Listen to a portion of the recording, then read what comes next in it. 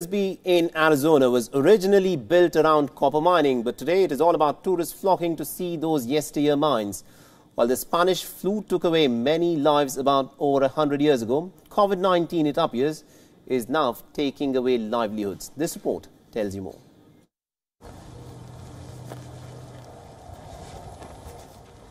About 100 years ago, the town of Bisbee in Arizona was bustling until the Spanish flu pandemic struck in 1918. And within 2 or 3 days, it was killing people. This disease took about 72 hours from the time of the presentation of first symptoms until the victims would die. At its peak, when 2, 3, 4 people a day were dying here, I mean, there were, I think, a total of about 180 deaths in this community. The well-to-do townspeople were hit by a virus that came in a box.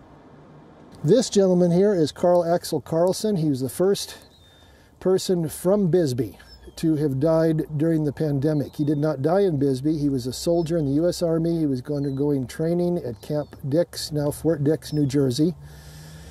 He contracted the flu at Camp Dix and died there. His body was brought back to Bisbee on September 26, 1918. Well, he brought the virus to Bisbee, but it was in a box. He wouldn't have directly contaminated someone, but people riding on that train probably did. Despite the Spanish flu taking lives, the copper mining town carried on with business as usual. Bisbee was awash in money. You know, full employment. The price of copper had tripled since the war started in 1914, and the demand had gone up higher and higher and higher every year. Phelps Dodge's copper was shipped to Europe to support the French and British and Italian war effort. After America entered the war, the demand for copper rose even higher. So they're not going to shut production down. There was no stay-at-home order. People continued to go to work.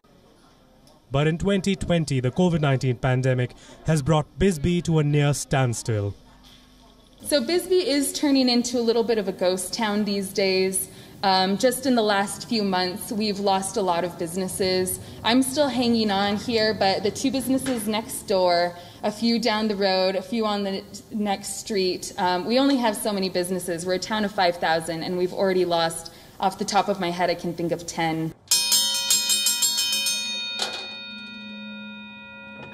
The former mining town of southern Arizona is now a hip tourist destination.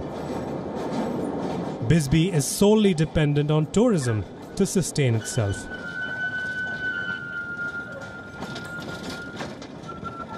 I'm running at a very small capacity right now. Like today, I'd expect about 200 people. I'm going to have probably 28 people. The people of Bisbee are hanging by a thread, hoping for a better tomorrow. Bureau Report, WION World is One.